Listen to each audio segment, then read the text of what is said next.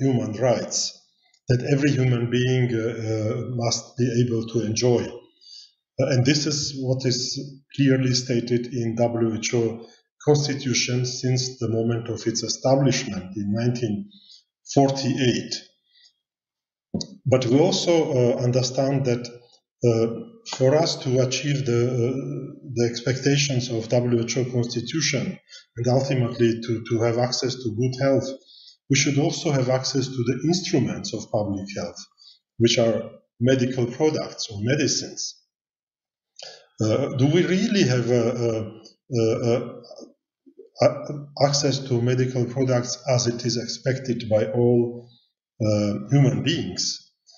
Unfortunately, as of today, according to WHO estimations, about 2 billion people globally have either no access or very limited access to most important essential medical products, which is kind of cutting them off of all existing benefits of modern science and healthcare.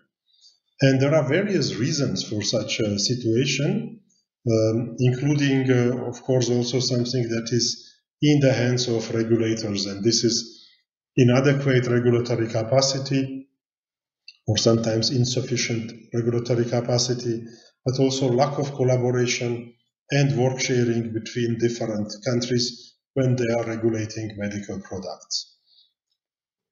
And as you know, also the regulation of medical products is a public activity. It is something that government put in place to protect the public.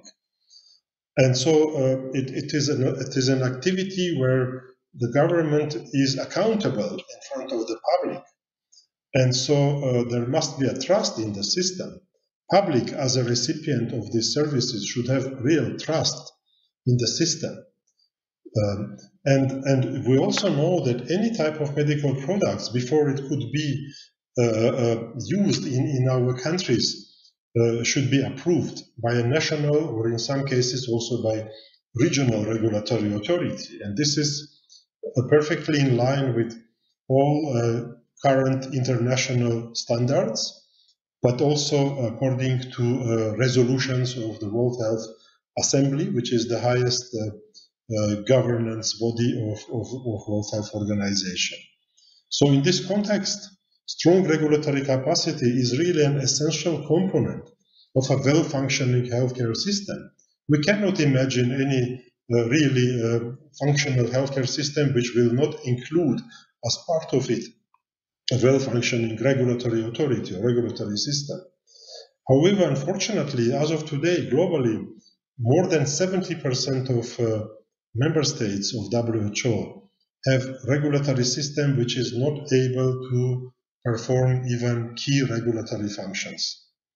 And only 56 out of 194 countries, which is less than 30%, have regulatory systems which are benchmarked by WHO at maturity level 3 or 4. And so, of course, WHO and our partners are concerned